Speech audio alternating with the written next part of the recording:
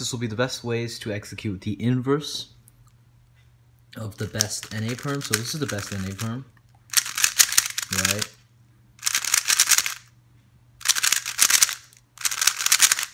But this is an alternative, and it's not bad. Might be useful for grip and done fast with something like this. But people often don't execute it the best way, even though it's so popular. So the first way I'm about to show is you do thumb and then push. This is how Terry does it. And then you do middle and then flick like that. So push here and then double flick. And it will look something like that. And now the second way, how I would do it is left index and then pinch. And here you can just not double flick and it works fine as well.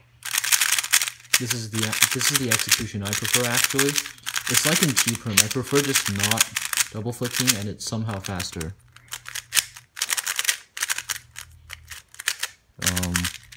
So again, I find it faster to just do that.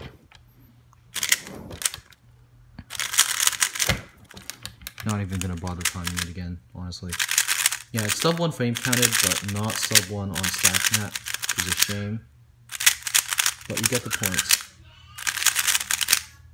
And now the last one, it's probably the objectively optimal way. However, just like the T-Perm, I can't do it as fast. So basically you do left index, pinch, and here the end is the same. This is why it's not worth it. So yeah, thanks for watching. You should try all 3 of those out and see which one works best for you. But actually, just doing the RFU prime alg is probably the way to go. However, if for some reason you don't like it, you don't really have to force yourself to get good at it. And instead you can just, what am I doing? Instead you can just try out the inverse and it's almost just as good. So yeah, thanks for watching.